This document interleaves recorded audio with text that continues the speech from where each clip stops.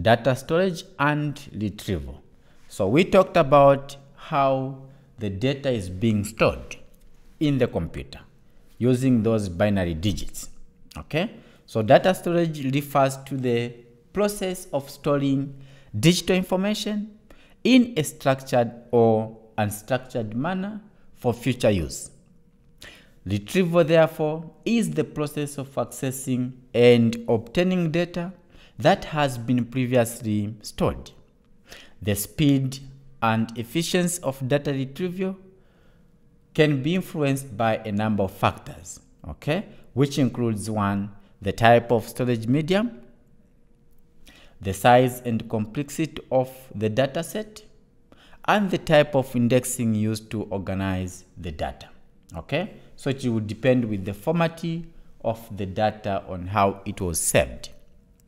If the data set was like huge, it would take time for the computer to retrieve that information.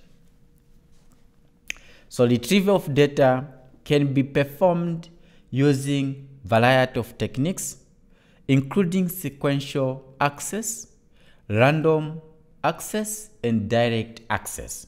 So here you need to be very careful, because I usually ask this question.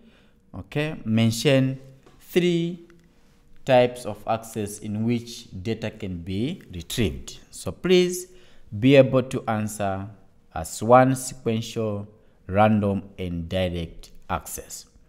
So sequential access, this involves reading data in a linear fashion from the beginning of the file to the end of the file, while the random access allows for data to be accessed in n order.